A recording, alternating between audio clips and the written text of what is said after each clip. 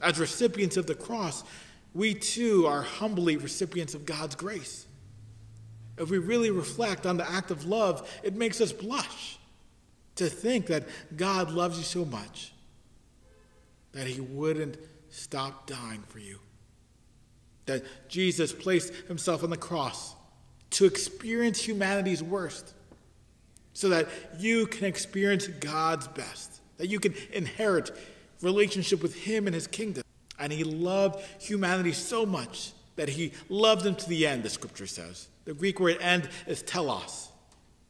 It could be translated as the end, like the end of his life, or the end of all things, like eternity. Jesus loved to his last breath on the cross. Jesus loved humanity. He loved you.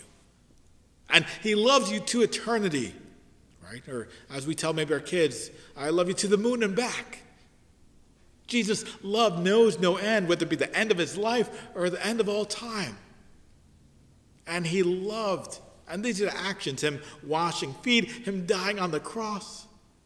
These are acts of sacrificial love. That's the depth of love that Jesus has. He had you on his mind to the end. And he loves you to eternity and beyond. And that's the love that was on display with that towel and that basin. And that's the love that was on display on that old rugged cross. On his blood being shed on the cross. That's the very love that he models for us. And he inspires and encourages us to follow that pattern, to love others deeply and sacrificially. You are loved by God. Not a love that is shown just by chocolates or flowers or cute emojis, but an eternal love to the end. A love that God himself will take off his royal robes of majesty, that he'll leave the loftiness of heaven to put aside his rightful place in all of creation, to do the work of a servant, to clean our hearts, to clean our lives, so that we can be part with him, so we can take part in that life, in that fellowship with God, Father, Son, and Spirit.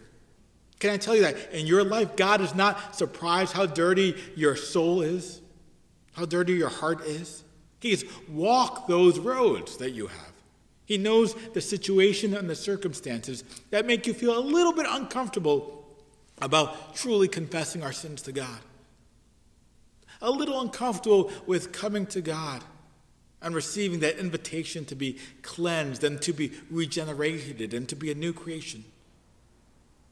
So we respond by graciously accepting the work of Jesus on the cross, by recognizing our need for him to cleanse our spirit, to cleanse our lives, and to accept the gift that he is the one who could make us clean.